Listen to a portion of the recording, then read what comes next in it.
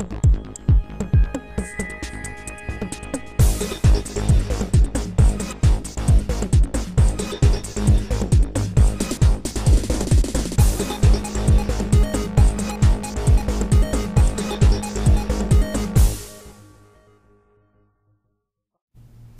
hello, and thank you for joining us today. I'd like to introduce to you a very special person who has a specialty that isn't very well known. He is a nutritional anthropologist, and his name is Geoff Bond.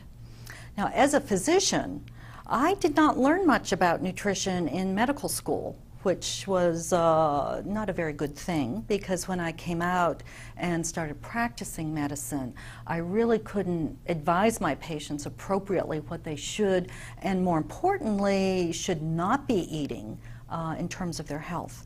So I had the good fortune of meeting Geoff Bond about 10 years ago, in the year 2000.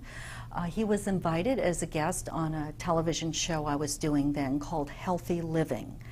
And I have to tell you, some of the things he told me at that time, I kind of raised my eyebrows at and had to go home and do some research and looking into.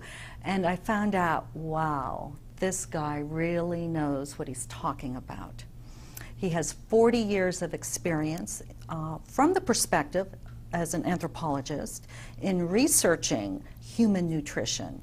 And he actually lived with some tribes in Western Africa and observed their lifestyle and how they ate, and how lifestyle and what we eat is all very intimately interrelated and is very critical to our health.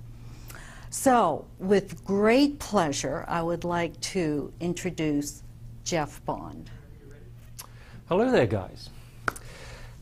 Good to see you today. Now, I lived many years in tropical Africa. Back then, out in the bush, back in the 1960s, I got blood poisoning. Now, had that happened just 20 years earlier, that could have killed me. But I just went along to the local field hospital, one big jab of penicillin in the backside. I don't like it very much. But I was fixed. It was the archetypal magic bullet. Today, we can fix just about everything that nature throws at us. So what is left? Well, what is left is not what nature does to us, but what we do to ourselves. They are the self-inflicted diseases.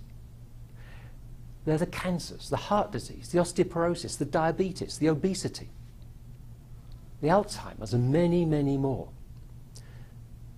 They are diseases of lifestyle. And they're due to the mismatch between the lifestyle designed for us by our evolutionary heritage and the way we live today.